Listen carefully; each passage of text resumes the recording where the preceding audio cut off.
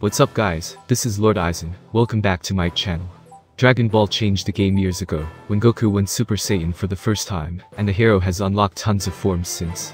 Of course, these power boosts have been found elsewhere, and Vegeta is often the hero trailing after Goku, when it comes to power. That seems to have changed not long ago thanks to his newest form, and Dragon Ball Super just gave us the power's name. The whole thing came to light in chapter 75. It was there the manga checked in on Vegeta as his fight with Granola kept moving forward. The chapter began with Vegeta showing off his new power, and the hero makes a very important observation about the form. Quote, "The thing is, the hotter my battle soul burns, the stronger I grow," Vegeta says as his moves become increasingly primal. Kakarot's body may have a mind of its own, but I'm all ego. In fact, go ahead and call this alter ego. So, there you have it. Ultra Instinct might have wowed fans when Goku made the form his own, but Vegeta is ready to push back with his own power. Alter Ego is something Vegeta is suited for, but not even this boost was enough to knock out his opponent.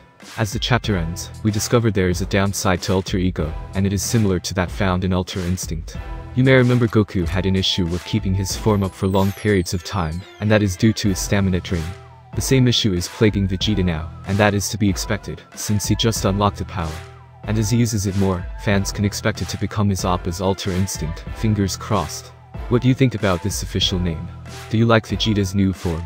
Share your thoughts in the comments section below, or hit me up on Twitter at Lord Aizen Bankai. Till next time, peace.